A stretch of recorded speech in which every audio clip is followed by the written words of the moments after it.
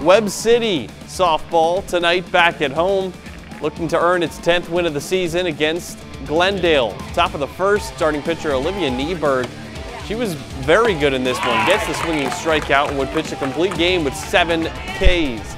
Bottom of the first, Nieberg everywhere. She rips a line drive into left field. That lets the Cardinals score the first run of the game, and it got a lot better. Into the fourth, Abby Sargent hits a grounder through the right side. 2 more runs will score. We'll stay in that inning. In fact, just one batter later, Liz Rooms now with a hot shot into left. 2 Falcons can't field it, and 2 more runs will score. Cardinals score 4 in the 4th inning. Webb City turns on cruise control from that point on. Cardinals are in their 10th win of the season. They remain undefeated at home.